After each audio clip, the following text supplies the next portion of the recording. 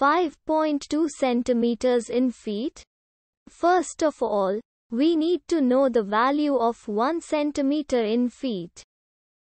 It's always 1 centimeter equals 0.03280839895 feet. Now we have to multiply 0.03280839895 by 5.2. Therefore, 5.2 centimeters times 0.03280839895 feet equals 0.17060367454 feet.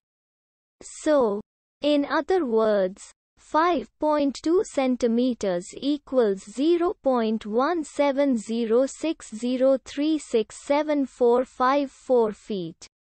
We hope you have enjoyed this video. Please like and subscribe to our channel for more videos like this.